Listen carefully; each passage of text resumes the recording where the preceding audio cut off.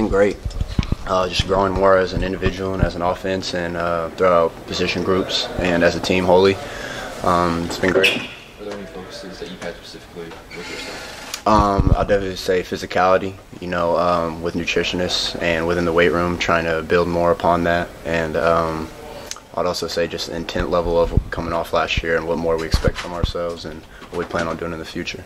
When you talk about working with nutrition staff, are there been wholesale changes that you've made, or has it been little things? Yeah, almost. Little things end up becoming big things. From eating almost 4,000 to 5,000 calories a day, growing up to 10 pounds in weight, and having Sleeve and our nutritionist Stacy Potter kind of just work with how our bodies are built and what more needs to be put in and what's put out. Hydration too is a big key factor. Trying to just build up to where can last us on the field for as long as possible. Is that something that you went to them about, or is that just the natural progression of you trying to develop this? Both. But especially how I ended last year. I definitely could see myself wanting to be stronger. More physical. And within my game, I'll definitely say that's one of the biggest key factors I wanted to improve on. When you go through a physical change like that as a wide receiver, how does that feel going back on the field with this new sort of figure? It makes me build more on things I need to grow on. Look back on things that key tactics to where you can grow and still be progressing in areas you need to improve on. We heard Coach Samuel talk a lot about your guys' emphasis on yards after the catch. Mm-hmm. How do you feel like you've grown in that regard over the last kind of 6 months? He's been building our feet, to as soon as that tuck's near, reading defenses as soon as after you catch the ball to where you know where your exit route is, your exit movements. So he's been helping us a lot with that. And for you personally, what sort of goals do you have for yourself this fall? Just help the team in any way possible, special teams, as a receiver, as a leader. Also try to improve with the freshmen, coming in. That was one thing I wanted to as a young freshman, was to look up to dudes that were around me at the time, Andrew Parchment, DeClave Williams, Kwame Lassiter.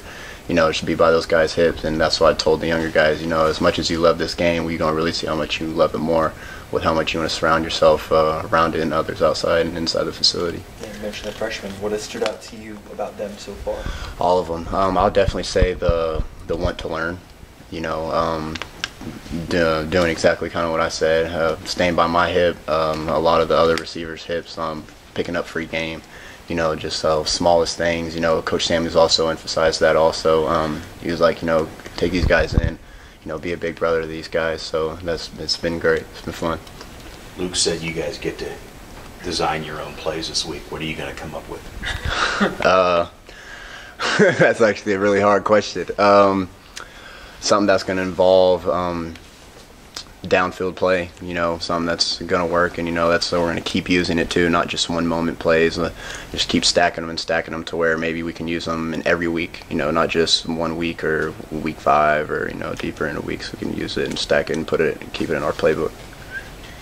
You talked about wanting to personally be a leader for the freshmen, but how much does it help them that they have 6 or 7 guys coming back that they can all sort of model themselves on? It's great, with different multiple types of receivers. It's more information, more game, the better you're going to be as a person, the better you're going to be as a position receiver. So it's great. In the spring, we heard from a lot of guys hitting new kind of career highs in miles per hour. Mm-hmm. Do you know what your PR would be in that? I think mine was 23 something. I think mine was like 0.2 or 0.1 away from Beans. He got me up there. So yeah, a little bit lower. I'd definitely say probably top 3. How do you feel like that's changed, gotten better over the last 2-3 years? I'll go back to what I've been doing nutritionally, and in the weight room too. It's just built up more me to be capable on the field, off the field too.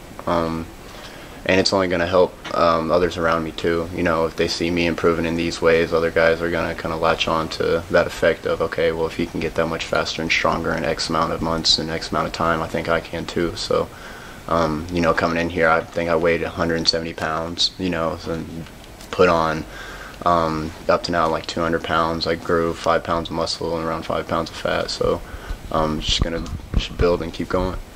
Coach Samuel described you and also LJ and Luke as three guys who have the potential to be among the best, that he's coached in his career. Is to hear that kind of confidence that he has in you, what does that mean to you?